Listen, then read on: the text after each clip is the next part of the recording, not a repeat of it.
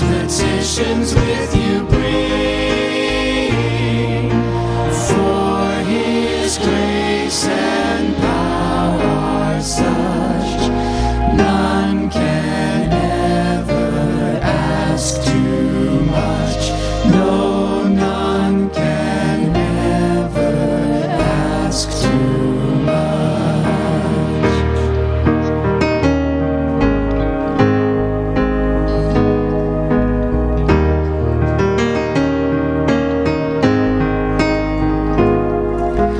Lord, your rest to me impart. Take possession of my heart.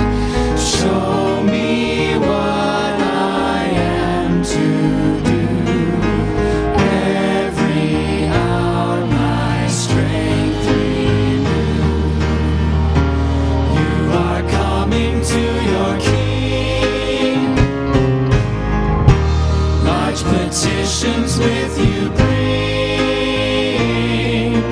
for His grace and power are such, none can ever. Text this morning is Mark chapter 14, and I'm reading verses 10 through 21. Mark chapter 14, 10 through 21. If you use that one of the Bibles that's here in the room, 850 is where you'll find that.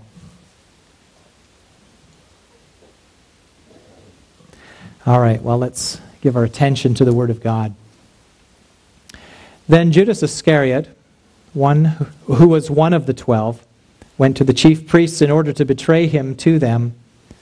And when they heard it, they were glad and promised to give him money. And he sought an opportunity to betray him. That is Jesus. And on the first day of unleavened bread, when they sacrificed the Passover lamb, his disciples said to him, "Where will you have us go and prepare for you to eat the Passover?"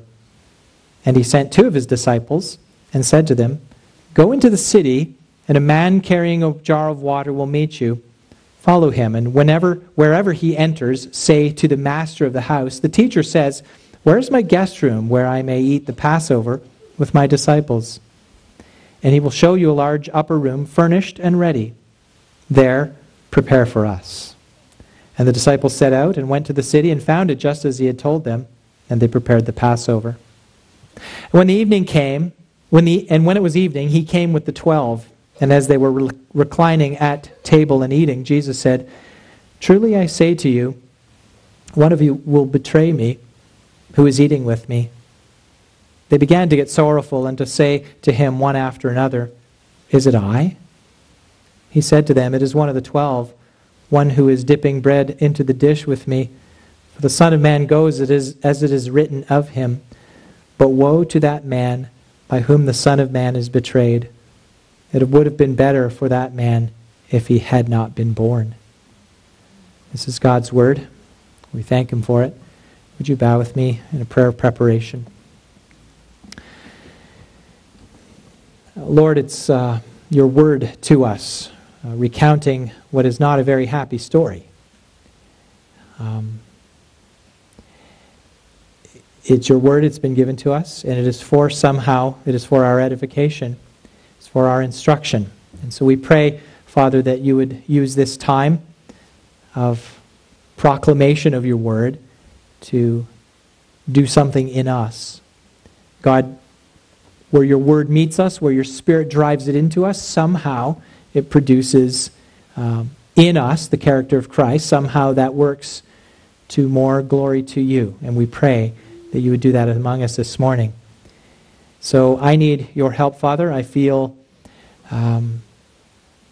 weak in this right now. I need an extra measure of your grace to do this as it should be done. So glorify yourself among us, we pray. Give us all ears to hear and hearts to respond to you. Through Jesus, our Savior and Lord. Amen. Well, as I studied this passage, I began to just simply ask myself, what's in a name? What's in a name? Reading through the Bible, I think you know this, you discover, if you've read through the Bible, you discover that in many occasions names were given in almost a prophetic way. Right? A name was given to indicate something about that person that he or she would be doing. The name Gideon, for example, meant mighty warrior. And yet when God sent the angel to him to call out to him, he was threshing his wheat in a winepress, hiding from Midianites. And yet God calls out to him and says, hey, mighty warrior. It's prophetic. He was anything but a mighty warrior. He was cowering in a hole. Yet God called him out. The name became prophetic. Puritans, fast forward a lot of centuries, Puritans took that idea of naming to a whole new level. You may be familiar with some names from that era. I mean, Puritans, I know they get a bad rap, but Puritans were pretty good. They were really, as a group of people, very concerned about the Word of God, very concerned about holding to the faith, and they wanted to teach their children well. But they really took it to an extreme in the ways in which they applied names. So here are some examples from the 1600s. These were taken from a jury roll, Sussex, England. Names like accepted Treger, redeemed Compton. Get this one. Kill Sin Pimple. Pimple's the last name. How about this? Fly Fornication Richardson. How'd you like to have that name? Or Search the Scriptures Morton. The Peace of God Knight. Stand Fast on High Stringer. Imagine that. Hey, Stand Fast on High. I need to talk to you. Some girls' names. Obedinesia, I think, for obedience, Crittenden. Or how about Called Lower, Hope for Bending, More Fruit Flower, Meek Brewer. These are names. They're on the rolls. Safety on High Snat. Mortify Hicks. Mortify the flesh, right? That's from the Bible. How about this? Humiliation Scratcher. How about this? And some had the habit of just opening the Bible, and wherever their eyes fell, that was the name. How about this one? Hugh Hagag in Pieces Robinson. Now, that's referring to the story from 1 Samuel where Saul was commanded to utterly destroy the Amalekites, but he spared King Agag. Samuel comes along and hews him to pieces. So, Hugh Agag in Pieces Robinson. Obadiah, bind their kings in chains and their nobles in irons. Needham. And here, this one I read, a man named his dog. And he found this from the story where Jesus told the parable about the rich man and Lazarus, the rich man being in hell and Lazarus being in paradise. And he called his dog Moreover. Why? Because moreover, the dog came and licked his sores. And so next time I get a dog, I'm going to call him Moreover. I really like that. Well, one was found on the rolls, named Judas, not Iscariot, for obvious reasons. Well, today, because of Bible history, the name Judas, like Jezebel, if you know what she represents, those names have fallen into disuse. But actually, the name Judas is really a Greek variant of the Hebrew name Judah, right? Judah, who was the preeminent tribe of Israel, from who, according to Jacob's blessing, this is way back in the time of the patriarchs, according to Jacob's blessing, from whose tribe would come the anointed king. And of course, we have King David coming from that line. Judah was the name of the southern kingdom that remained more faithful to God, relatively speaking, than the northern 10 tribes who were carried off into exile. Then, of course, we have Jesus, the promised Messiah, coming from the tribe of Judah. So Judas is the Greek variant of the name Judah. But we don't really like the name Judas. In fact, it's a byword, isn't it? The name Judas, I mean, you could use that word today. Yeah, he was a Judas. Well, what does that mean? It means betrayer now.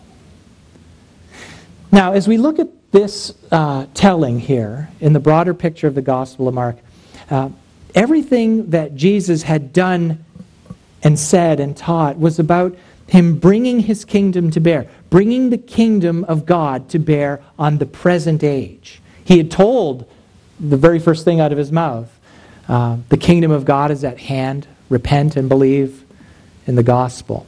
He was about bringing the kingdom. And of course, he would factor as the primary initiator and ruler of that kingdom. He was setting himself up as that for for ultimately to be exalted to the right hand of God as king. But it was certainly counterintuitive to the way people expected it. But everything that Jesus had done was about the kingdom. And here we are in this moment where we see in the text of Scripture, this is the last day of Jesus' ministry before he's taken into custody and eventually crucified.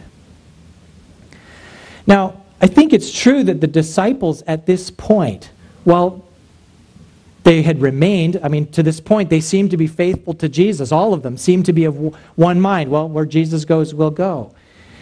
But I think we get, through reading the story, if you've moved with us through the Gospel of Mark, they're not quite getting it. They don't have the full picture. And of course they can't yet, because they don't see what Jesus' death and resurrection will mean. That isn't even factoring in. Of course, Jesus, by this time, had predicted his own death 4 times, at least in Mark's telling.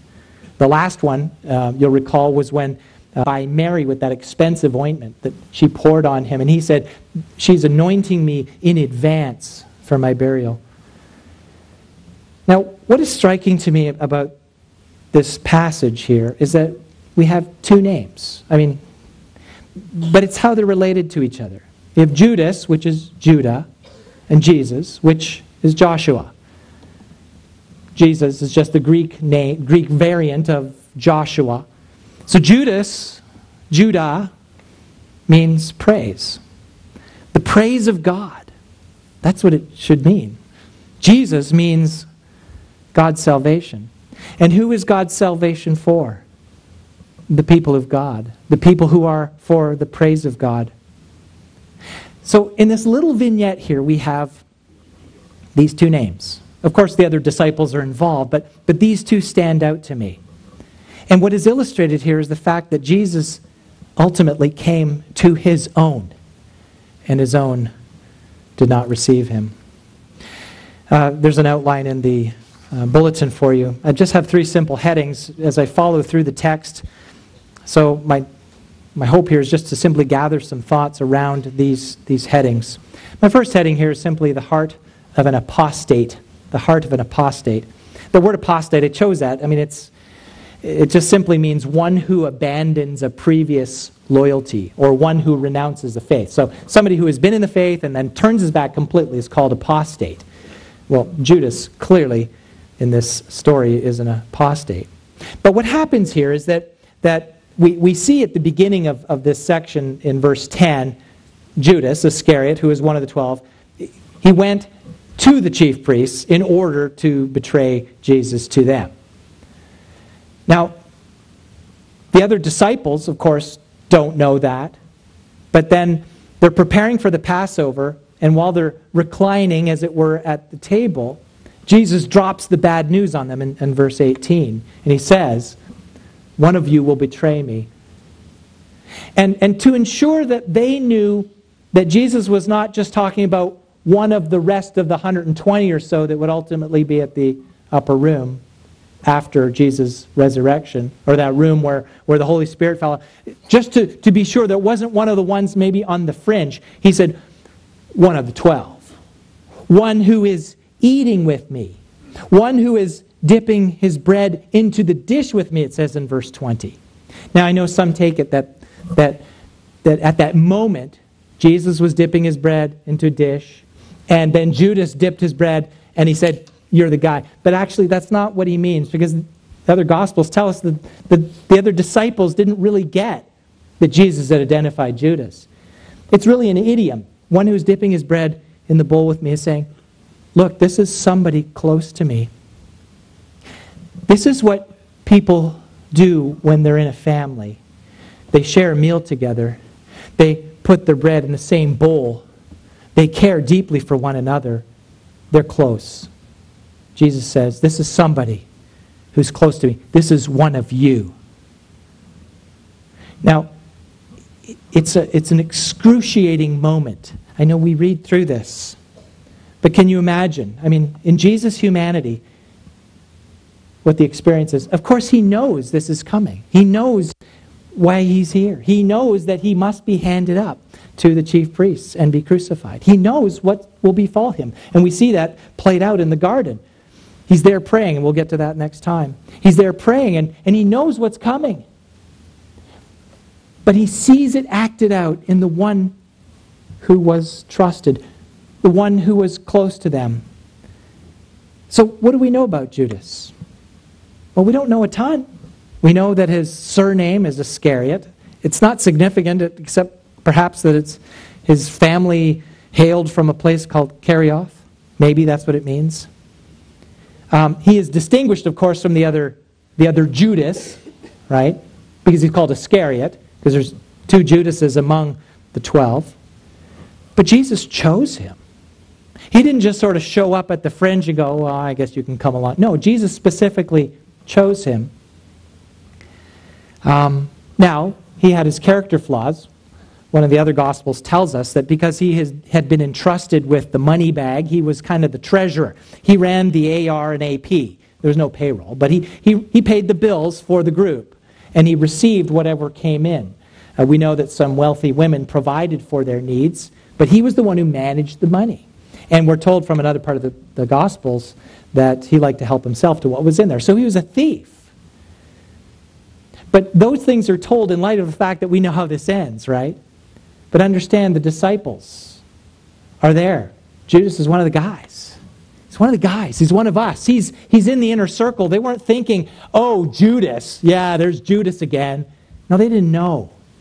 He was close. But he had the heart of an apostate. And it's hard when we look at this to understand why he turned. What was it that put him over the edge? I mean, he colluded with the chief priest. So we can speculate a little bit about Judas. He went back to the chief priests. He understood, he was starting to get a picture of Jesus' vision for the kingdom. He was getting a very clear picture that what Jesus was saying was very much against the religious establishment. And maybe in Judas's mind he's thinking, this guy's going too far. He's popular and all, but for the sake of Israel, for the sake of what we've got going here, for the sake of the temple, for the sake of the priesthood, for the sake of this delicate dance that we've got to do with Rome so we can keep our stuff and keep the kingdom going. I'm speculating here.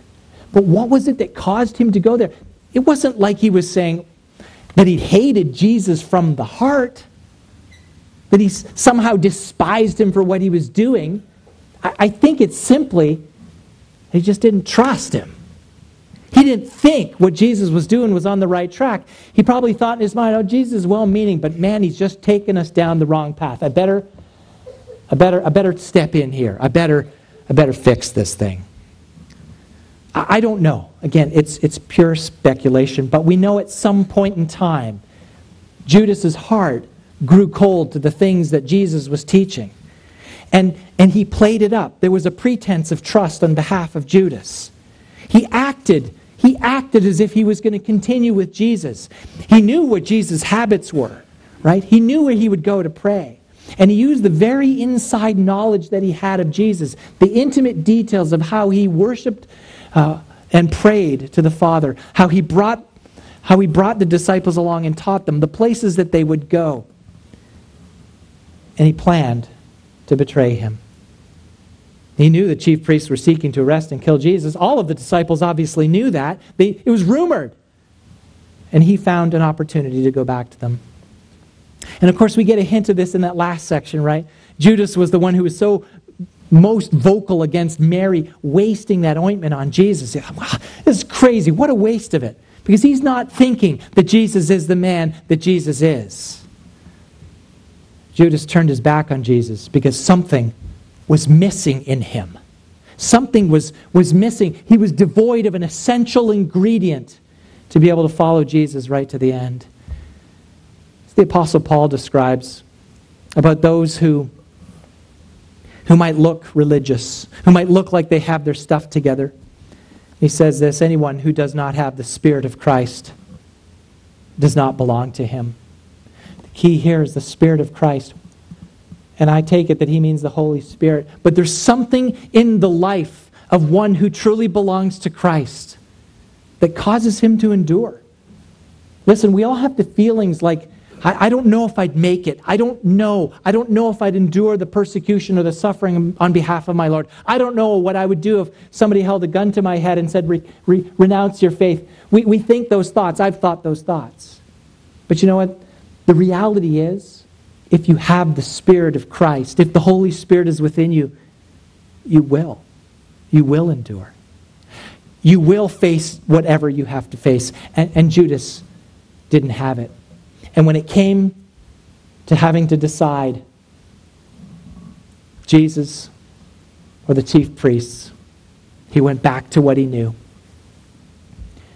And there's all kinds of people that attach themselves to Jesus today. We see this all around us, don't we? People who pray to Jesus for the things that they want. People who put a Jesus fish in the back of their car. If you have one, I don't fault you, but lots of people put those fish in their car. Doesn't mean they belong to Jesus just because they've got the fish. They go to church. They do religious things. They very much look like they're a part of the family of God. They involve themselves in the life of the church. But then something happens. They get to a point of decision. There's a crisis. There's a moment which tests their faith. Maybe they're hurt by somebody in the church. Maybe they just get lazy. And then they just drop away. And they think, yeah, that was a phase. That was a time. I used to think that. I met so many people. I baptized some of these people. And I talked to them years later. What happened? Yeah, it was a thing. It was a phase. Yeah, I moved on. It seems to me that the Apostle John was trying to encourage those who read his letters. He says about such people who seem to be part of it, but they just abandoned the church. They abandoned the people of God. They're gone. He says they went out from us, but they were not of us. For if they had been of us, they would have continued with us. But they went out, that it might become plain that they are not of us. Now, I'm not saying everybody who leaves the local church is not belonging to Christ, but certainly it's true that some are. They get involved for a while, and that's just the reality, isn't it? You know, Jesus told parables about wheat and tares, and you know, the question is asked, should we go and pull out the tares, the weeds? She said, no, that's not for you to do. God will settle that at the end. There's the people of God, but there's always a remnant. And the remnant was put on display. The remnant in Jesus' disciples happened to be the majority. But there was one. There was one who did not have the Spirit of Christ. Well, moving on through the text then. Thinking about now the preparation for the Passover. My second heading is simply preparing for the Passover lamb. Now understand this, that the Passover, that was a highlight for Jews.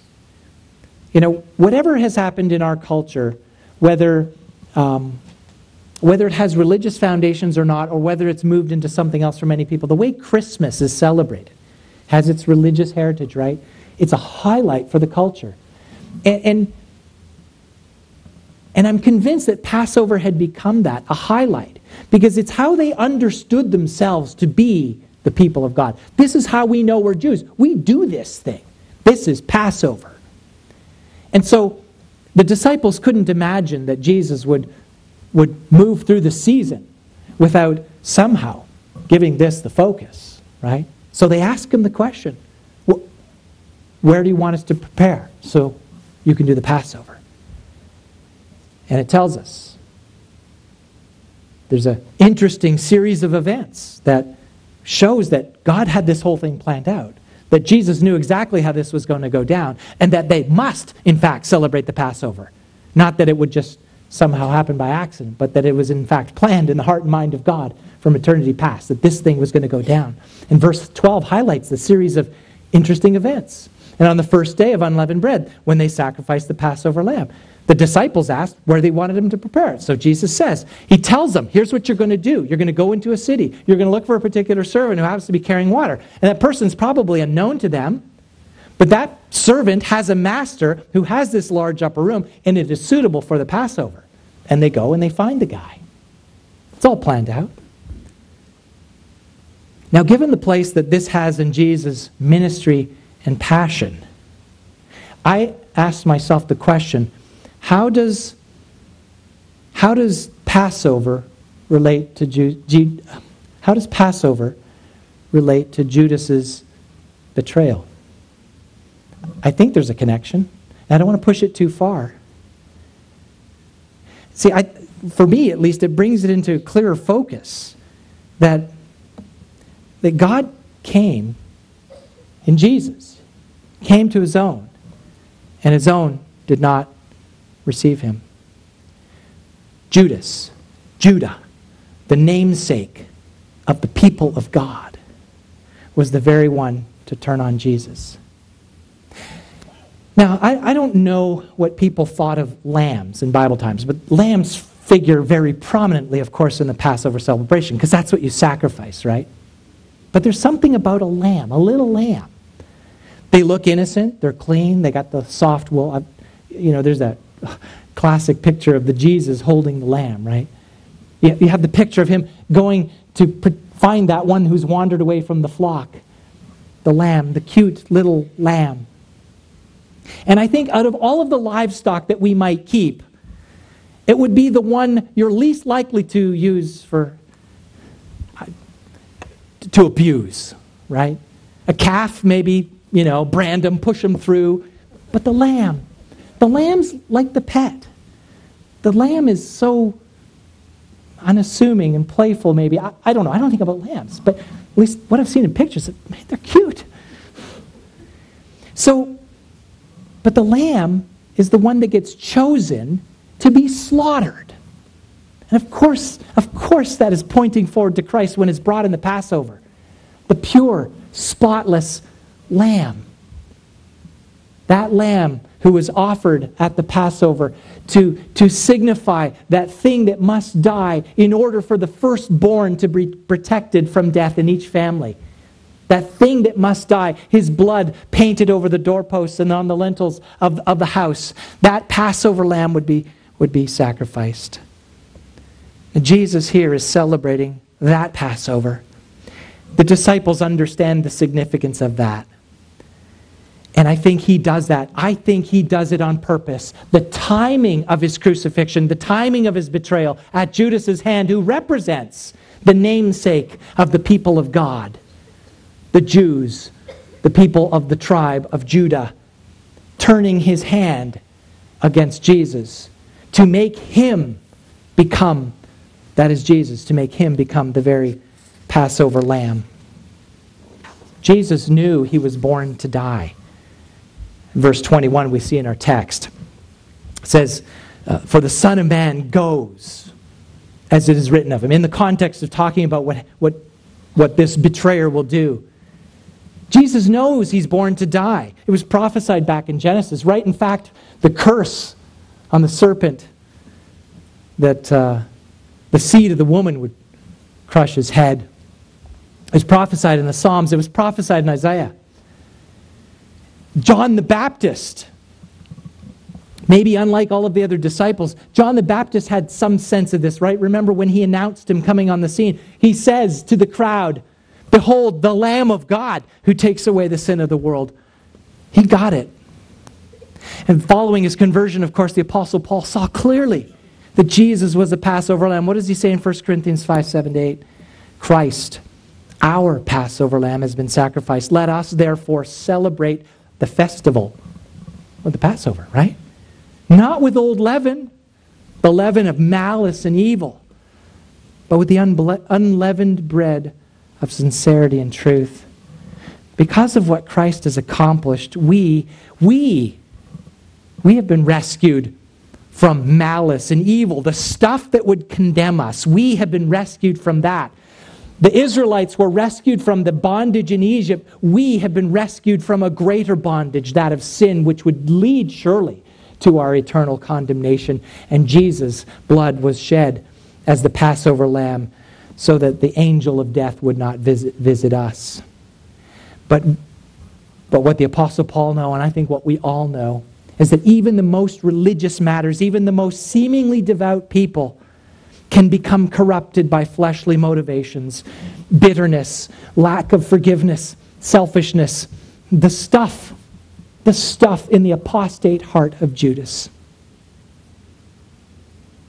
But because of the cross of Christ, because of Jesus himself, for all that stuff that was in us, for all who have faith in the Lord Jesus, we see him as our Passover lamb, don't we? And we see that our sin was taken away and was put upon him at the cross so that we no longer fall under God's condemnation and we have freedom.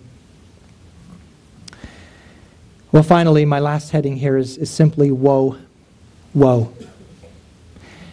This whole thing is a bad news story, really. I mean, apart from what we know it accomplishes, but we're sitting right in the middle of some ugliness. Yes, there's a Passover celebration, but it's tainted, isn't it? It feels heavy, it feels foreboding, it feels dark, because we know it's coming down. And we know the horror of what Jesus will face. We know, at least it's communicated to us, because the other disciples who aren't responsible, they're responding to this. Is it me with this profound grief? I can't, it wouldn't be me, Lord. It wouldn't be. Tell me it's not me. Judas knows it's him. But he's faking his way through. And the other disciples are desperate to know it's not them. But Jesus says, upon that one, the one by whom the Son of Man is betrayed, woe. Woe. Now that's a Bible word, if there ever was one, right? Not hold the horse back, not woe, woe. Now, there's two ways you can take that word. Woe is kind of the sorry state of someone who's bent on sin. Or the sorry state of anybody in really lousy circumstances. They're in a woeful situation. But I think there's a heavier woe to this. It's the sad state of one who is under the curse of God. It's like the prophet Isaiah. Remember this in Isaiah chapter 6. He has this vision of the Lord in the temple. A vision. And he sees the Lord high and lifted up. The train of his robe fills the temple. And the first thing out of the prophet's mouth is, woe is me, I am undone. Woe, I'm in a sad state. I'm coming under the condemnation of God, for I've seen the glory of God, and there's no way I can stand in his presence without being consumed. I get me, because I see him. That's woe. And Jesus says, to the one who betrays the Son of Man, woe. A curse. Why? Why did Judas do what he did? Because he made, as the prophet Jeremiah says, he made flesh his strength. He trusted in his mind. He trusted in what he thought. He didn't trust in Christ. He didn't trust in God. I'll read it from Jeremiah. Cursed is the man who trusts in man and makes flesh his strength, whose heart turns away from the Lord.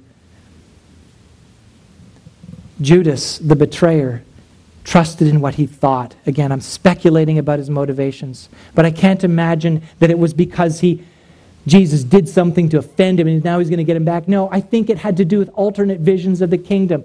Instead of trusting Jesus, he trusted the old guard, the chief priests and the scribes. You know, it's true. While Judas is put on display here as kind of the chief betrayer, the chief condemned person, he represents, in a sense, all who might turn away from Christ. And the Lord Jesus, in his own teaching, told his disciples, he told those that were assembled to hear him preach, he told them, look, there's all kinds of people that think they know me. They pretend to know me, but they're trusting in themselves. Remember this, I read this often, but I come back to it often because it just tells me something about the kind of faking or the ignorance that goes on in the minds of people. Because he says this, Jesus in Matthew 7:20, not everyone who says to me, Lord, Lord, will enter the kingdom of heaven. I mean, just stop there. Not everyone who says to me, Lord, Lord. You know when you see a name twice in the scriptures, Peter, Peter, when Jesus said that, you're going to betray me, or you're going to deny me. There's a measure of affection there. It's like me saying to my wife, Kathy. Actually, Kath. I would call her Kath. But you know what? If I say her name twice, it's like it's a measure of affection. And people are coming to Jesus saying, Lord, Lord, we're the people that love you. Not everyone who says that to me will enter the kingdom of heaven, but the one who does the will of my Father. On that day, many will say to me, Lord, Lord, did we not prophesy in your name, and cast out demons in your name, and do many mighty works in your name? Judas did those things. I'm sure he was among the 72 that Jesus sent out. He probably cast out demons. He probably did mighty works in the name of Jesus. I'm sure he's talking about Judas, before Judas even knows that he's Judas, at least as we know Judas. But what does he say? I've done all these things, and then I will declare to them, I never knew you. Depart from me, you workers of lawlessness. In truth, Jesus never knew Judas, not in the knowing sense that he belonged to him. Judas pretended to be Jesus' friend, but Jesus knew he wasn't really his friend. It was the plan of God, we find out from the Scripture, for Judas to betray Jesus. It was prophesied. He was called the son of perdition, that the Scripture might be fulfilled. This is in the Gospel of John. But anyone who would turn from what God has revealed and turn to their own thing is really a betrayer like Judas. The one who lives under God's sovereign rule and thinks that he lives by his own power and ingenuity forgets God. He is a betrayer. The one who enjoys God's common grace, all of the good stuff that God has given in the world, and then thinks that he deserves it. He is one who has betrayed the Lord. The one who sees the glory of creation, the intricacies of the universe, and concludes that it brought itself into existence and denies God who made it. He is like Judas. And the one who compares himself with those around, counts up his righteous acts, comforts himself that he is better man and deserving of God's favor. He is like Judas with the heart of an apostate. The writer of Proverbs says, every way of a man is right in his own eyes, but the Lord weighs the heart. And if the Lord weighs your heart this morning, where will it be? Are you trusting in yourself and your own vision and your own stuff, or are you looking to Jesus? Throwing yourself at his mercy for him to lead, for him to choose, knowing that he is good through and through, and even if he asks you to walk through suffering, even if through difficulty, you know that he is the Son of God, the Lord of Lords, the King of Kings.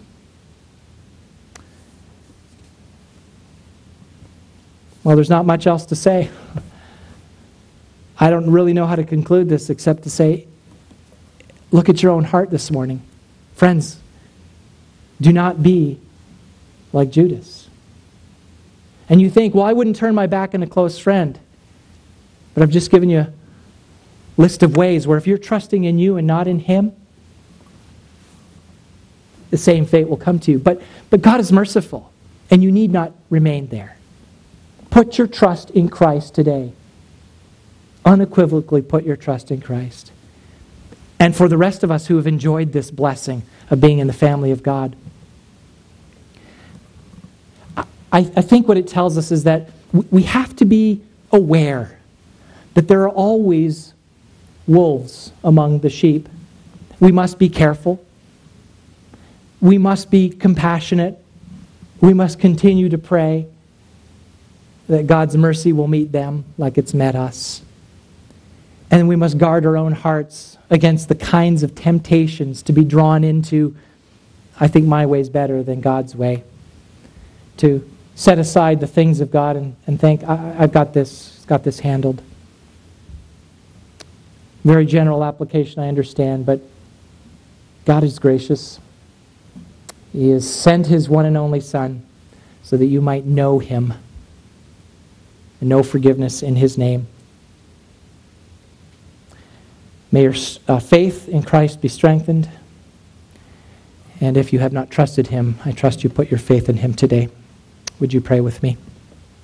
Our Father, we know what Jesus had to go through.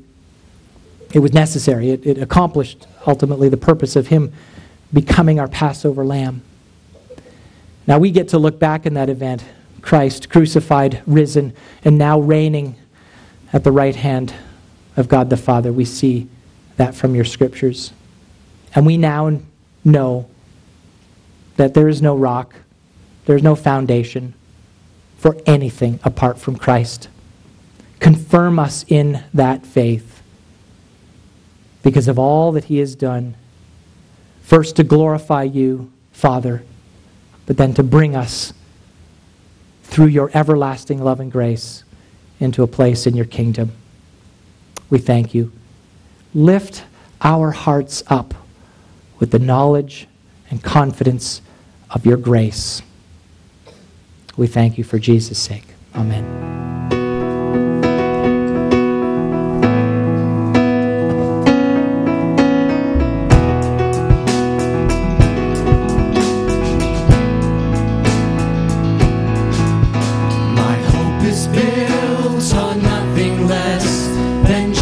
Blood and righteousness, I dare not trust the sweetest frame.